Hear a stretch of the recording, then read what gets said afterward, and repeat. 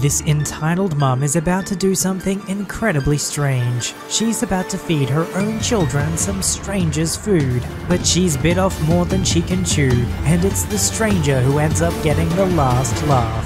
Happy birthday if today's your birthday, and on with the revamped show.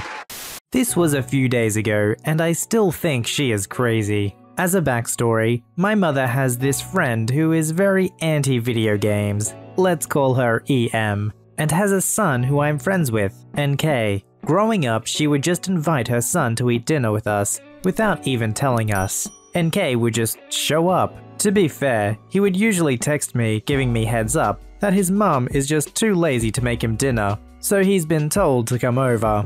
I thought that was very entitled and strange, but my mother doesn't seem too busy. Anyway, back to the story. My mother had some coupons for pizza, so she told me I could order some pizza for lunch and have a friend over to play video games or something while she goes to work. By the way, the virus has sort of flatlined in Hong Kong, so that is why we can see each other and leave the house. That is exactly what I do. I order pizza and my friend comes over to play competitive CSGO, with me on our laptops while we ate. When playing competitive CSGO, you get banned from playing competitive matches for a certain amount of time. This will be important later. Then, suddenly, I hear a knock on the door. Apparently, somehow, EM found out I was getting pizza and playing video games with a friend. Knowing that we were playing video games, I'm still not sure why she would get him to come over. Anyway, he just shows up and I let him inside. He explained his mother found out I was getting pizza and playing CSGO with my friend. I didn't want to turn him away, so I let him eat some pizza with us. Not to be rude, we talked to him in between games. After an hour, he leaves, and I don't give it another thought. After maybe 20 minutes, I get a call on my phone. At first I ignore it and it rings again, and again, until I check who it is. My heart sank when I saw the caller ID. Then she sent me a very angry text. "Call me now." Thinking it could be very serious, picks up the phone. "Excuse me, why did you ignore my son when he came over for your play date?" He said you were playing your stupid video games." Sorry, I didn't know your son was coming, so I started a competitive match." "Then you pause it and talk to him. He walked for 15 minutes to get to your apartment. What's wrong with you?" "It's a 2-minute walk." "I'm sorry, I can't pause." "What do you mean you can't pause a game to talk to my son? Don't tell me you can't pause a game. I played Pac-Man before, and I can pause. Don't lie to me." "It's an online game with other people, and my friends, including a friend that came up to the house to—" "I know that, but you know my son was going to come for your playdate." "I don't understand what you want me to do. Nobody ever invited him. You just got him to show up." "Yes, but you must pause your game." "I'm sorry, but I'm not going to leave a game just to play with your son. By leaving the game, I give an unfair disadvantage to my friends on my team, and an unfair advantage for the other team." This was no use. I honestly think it would be easier to teach calculus to a plant, and for that plant to end up going to Harvard or something. This crazy person had an extremely thick skull. "You know that's what the corporate man wants you to think. Video games are not your life. Your parents did a really bad job raising you. You need to have some manners. Who do you think you're talking to? You know what? Give me your laptop. I need to teach you some manners." I hang up. I really didn't know what she wants me to do. Her logic is, "Oh, I invited my son to your house and I want you to drop everything and play with him." I think we've all been there playing an online game when either a parent or a relative comes in and is like, "Pause your game," and you're like, "I can't, it's online," and they just refuse to understand. It's like, I can't do that. This happened a little more than an hour ago. EM is my flatmate's sister. She stopped by to pick up some things their parents had left here and brought her 5-year-old with her. There was fried chicken resting on the countertop that I was preparing for lunch, and without thinking or asking anyone if she would have any, she took a piece and fed it to her child. This was a huge freaking mistake. I'm a pepperhead, and this batch of fried chicken was designed to be a struggle for me. The marinade had ghost pepper sauce in it, the flour and breadcrumbs were loaded with cayenne pepper and chili powder, and the oil sauce was made with more of the ghost pepper sauce. Absolute freaking madness. I'm upstairs trying to avoid EM. She'd be unpleasant company even when comatose. When I hear all heck break loose down below, the kid in absolute agony, crying at the top of her lungs, and EM screaming her head off. I pop down to see what the heck is going on. Flatmate is trying to relieve the kid with ice cubes and milk, while EM is letting loose about how he hurt her baby. I asked what happened. EM says, kid climbed up and got the chicken and starts berating us about how dangerous it was to leave spicy food around small kids. Flatmate calls her bullcrap and says there is no way the kid got up there. Chicken was all the way at the back. After denying it, she eventually slips and says something like, how I was supposed to know. We press her on why she thought she could just go and take food that didn't belong to her and give it to her kid. She's got no idea what's in it, etc., and starts into some hysteric crying and screaming routine, calling Flatmate irresponsible, accusing us of child abuse. We've ruined her day when she just wanted to see her brother. People are going to think she hits her kid. Wouldn't surprise me. She was doing us a favor picking up the stuff her parents left. She wasn't, it was her old stuff, and then proceeds to throw the box against the wall. By this point, she's so out of control, she actually got snot coming out of her nose. She takes the ice and milk off the kid, who is still in complete agony, and storms off to the car, dragging the poor kid along with her. It was an interesting afternoon. 5 out of 7 chicken though. Hey, you never mess with a person's deep fried chicken, that's some serious stuff there. Looks like the kid and the parent had everything coming to them. I mean, who eats somebody else's food without asking first anyway? That is just rude.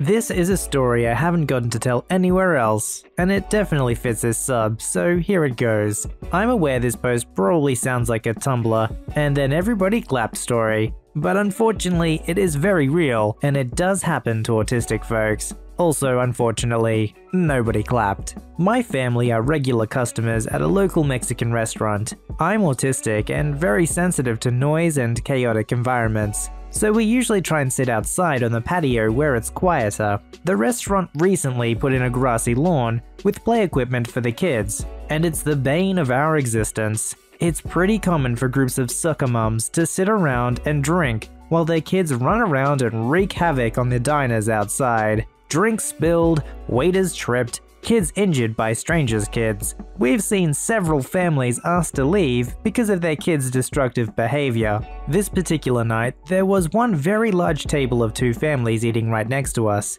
They had at least 6 kids between them, all below the age of 10. These kids were crazy loud, running wild and screaming next to where people were trying to eat while their parents, who had long since finished dinner, sat at the table and drank. There was this one boy, maybe 7 or 8, who was just out of control. I was already on edge from the large amount of yelling children, but this kid stood about 3 feet from our table and shrieked at the top of his lungs for his sister or something along those lines. He did this for about 2 full minutes, which is a long time for someone with hypersensitive hearing. It's so bad that the other tables on the other side of the patio are turning to look. His parents either didn't notice or didn't care. He then runs off yelling and chasing another kid, both of them screaming. He comes back and continues to yell right next to our table for several minutes. He had also brought his orange football with him and started throwing it to his dad, who was sitting at the table next to us.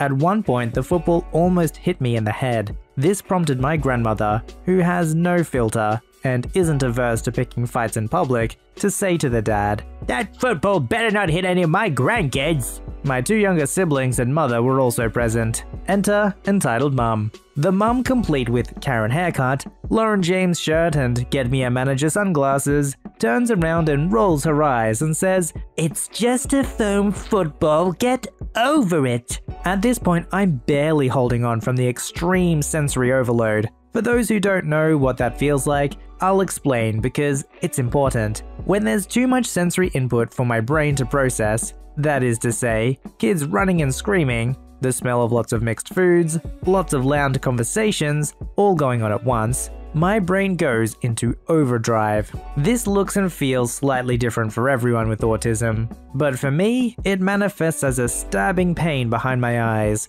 dizziness, and hyperventilation. Sometimes I also have angry spells as a response to too much stimuli. Back to entitled mum. Because I'm so overloaded, and can barely keep from crying. Much of this caused by her goblin child. All I can do is glare at EM. EM glares right back at me and says, "What's your problem?" My grandmother, sensing trouble, jumps in with the, "She has autism, and this is just too much for her." EM responds with, "My kid isn't doing anything. He's just playing catch with his dad." Keep in mind we're in a restaurant and this game is going on literally over our heads. At this point, all the input is too much for me, so I say to EM as calmly as I can, "I'm sorry, but your son has been standing next to our table, screaming and throwing things next to my head. It's just a little much." Here's where the ableism kicks in, and EM goes off the rails. "He's a kid. Get over yourself. Why didn't you say anything before if it was that bad?" I'm saying something now and you're not listening. EM then attempts to downplay her ableism by telling us that, "I teach special ed, so I get it, but you're being ridiculous." My bullcrap meter goes through the roof and I'm trying not to melt down. If you teach special ed, you should know that I'm serious and having a lot of trouble right now. She continues to argue with me and tell me that her son is just being a kid and I'm an adult and need to calm down. I try to calmly tell her that when a disabled person is asking you to adjust your behavior, it's because it's hurting them. You need to listen instead of getting defensive. Maybe I can turn this into a teaching moment instead of an argument. No such luck. She continues to shut me down with her insistence of, "I teach special ed," because her spending a few hours a week with a couple of autistic kids discounts my lifelong experience as an autistic adult. The whole time, her darn kid is still yelling and wreaking havoc. My family up to this point has been completely silent and letting me stand up for myself because they know it's important to me, but they're starting to get upset. My mom is ushering my siblings to pack up and leave, and my grandmother is calling over the manager. She finally sends me out to her car to calm down, because now I'm really close to meltdown point. I'm not sure what exactly happened after that, because I was waiting in the car crying it out, but I do know that I never got to eat anything, and that the manager apparently gave us our meal free. Apparently as a gesture. We are regular customers, and so the staff is aware of my needs and was apparently mortified. I don't know what it is about entitled parents and discounting disabled folks so their kids can be brats, but yeah, now I have trouble eating at a restaurant I used to love. Thanks, EM. If a restaurant has a play area for the kids, you know, that's not all that bad because it's better than running in between the tables and everything, right? But if you have some sort of foam football, like first of all, why did you bring that to a restaurant? But secondly, how can you think it's appropriate to throw it over other customers' heads? If you've seen my posts before, you would understand that I'm autistic. I'm high functioning, meaning I can act in public like a regular person, but I cannot handle certain things like hugging, touching, loud noises, or other things of that sort. To begin, let's talk about my family. I have an aunt who has 2 kids. One child is similar to their father, while the second child has some issues. Not to say it's bad, but it gets stressful at times. My aunt divorced her jerk of a husband and is currently fighting for her kids. While she is doing this, she is simultaneously dating entitled uncle and raising his EK. EK has issues with touching and getting in my personal bubble, making me stressed out. I've never noticed that EU has had issues with me until December in 2019. On the 5th of December, my aunt's youngest child had his birthday party, and I had to go. This party took place at EU's family home, and I already couldn't handle it. I've never met his family,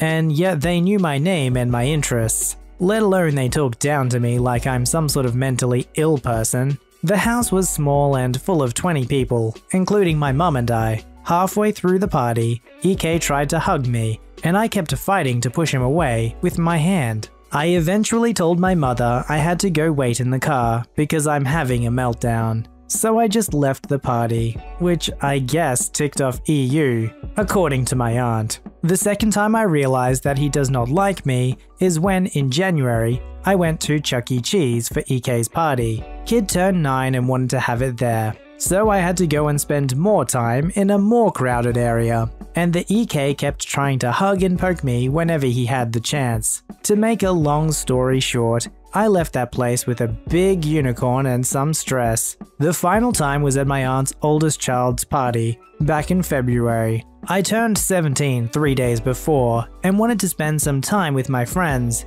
but one of my friends is roommates with meth heads, while the others were too busy to take one day out of their high school lives to hang out and play laser tag. So I ended up spending that weekend at my cousin's party again, at Chuck E. Cheese. This time I came with a crap ton of money and a big portable charger for my phone. I spent the first half of the party racking up some high scores, until it was time to wish my cousin a happy birthday. My EU's family came again, and they still tried to make small talk with me. Some talked behind my back, while little kids were running around me screaming. Have you ever had the feeling where you are so stressed that the only thing to do is just sit and watch as the world you can see starts to fade to black? Well, that happened to me. My stepdad noticed I was breaking down and alerted my mom, who took me away from the situation, as I was on the verge of freaking out. While she took me away, I saw that EU was glaring at my mother. When I calmed down, I came back to only be greeted to EU.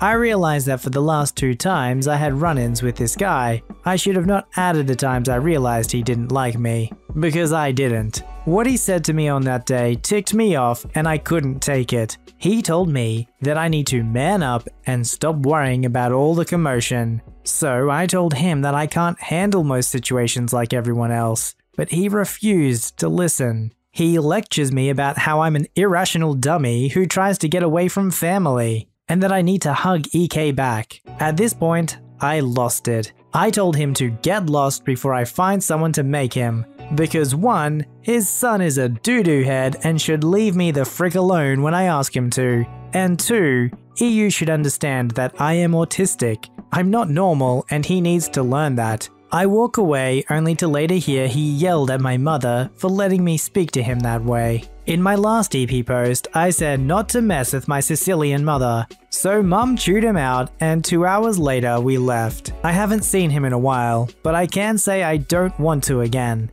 To think he would say that crap to me still ticks me off. I can't just control how I feel. So cut me some slack. If somebody has a condition like autism, their brain literally can't do things that other people's brains can do. So imagine if this person told somebody in a wheelchair, hey, just man up and start walking. It doesn't work like that. You can't just will yourself to do better. But you shouldn't expect an entitled person to understand that. Submit your story to be read on the channel at VoiceyHereStories@gmail.com and join our Voicey veteran community at r/VoiceyHere. Don't forget to like, subscribe, and hit that bell to never miss an episode. Alright, Voicey veterans, I'll see you in the next one.